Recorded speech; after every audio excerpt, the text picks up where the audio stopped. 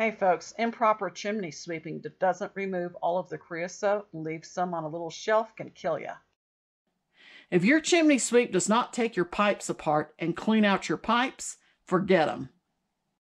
We're looking up the chimney. That's a little bit of shelf. I don't think I'm going to use that chimney sweep again. I'm going to clean all this out. Do it yourself. You want the job done right, you got to do it yourself.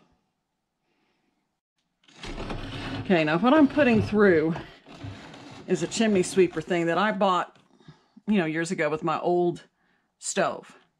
What I don't like about it is its push button. I don't like that because I can't take those buttons apart. I don't have the strength. So I wind up with a rod like this one. I'm just pushing this up because it's on a rotary drill, but if you try doing a rotary drill with this, oh, that's starting to come out. Oh boy.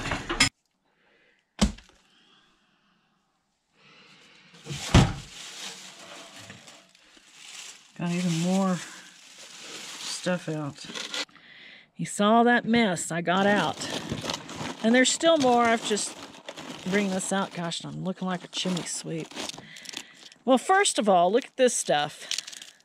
See how it's in chunks, and I wasn't getting a good draft, so I knew there was a problem. I had it chimney swept before the season, and at that time I was thinking, I don't know if I'll use him again, because I didn't hear the sweep. I was inside, and I didn't hear it come all the way down those pipes. Essentially, he swept the line. He gets up on top, and he swept the liner. You see, well, the liner comes to a shelf, and so a lot of the stuff that he got out just sat on that shelf. It hasn't been a real good draft this season. And I thought, what the heck is going on? Well, I'm going to get it fixed. But you know what? I really don't like that. This is one of the things about living rural. You have very few options. That's why you have to learn to do things yourself. You have very few options because there's very few people around. This sort of hacks me off. I'm in my 64th year. Maybe, if I live a normal lifespan, I have 20 years left. But I might die in 10.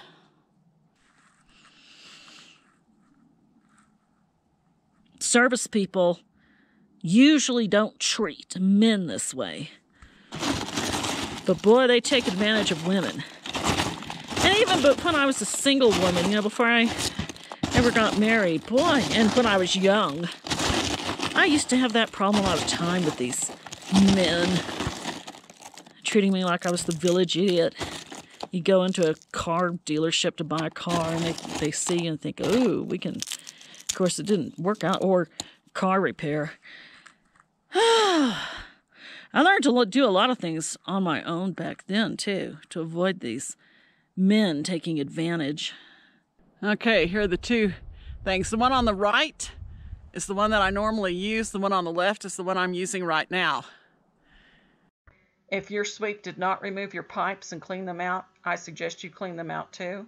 And check to see where your pipes attach to the chimney liner, and see if you have a bunch of creosote sitting in a pile like I have from 2 years of using a professional chimney sweep who did not sweep all the way through the pipes that went inside and did not take them away to actually look into the wall to see that he was getting everything. Now here you're seeing a picture of when I cleaned it up. And I'm still not done. You can still see creosote around there. And I clean it up a little bit more thoroughly. And I'm still not done. I did eventually clean it completely thoroughly myself. Now I'm going to use the brush and rod method, not the rotary chimney sweeper method, simply because I don't have the strength to control those things when they're on the drill.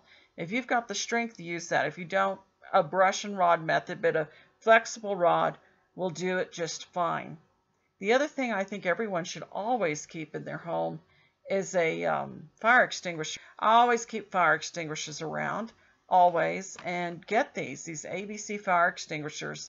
The other thing I keep at the cabin, have for decades, is Chimfex. I've never needed to use it. Thank God I've never had a chimney fire. But these are sticks, and essentially, if a chimney fire happens, you break them. It shows how you start them, and you throw them on the fire, and it extinguishes it just like that. Puts it out immediately. This is a chimney fire that eventually burned the house down. Please don't you have a chimney fire. Had I not taken my pipes apart and finally looked to see what the heck's going on, I could have been having a chimney fire anytime. Be careful. Bye-bye.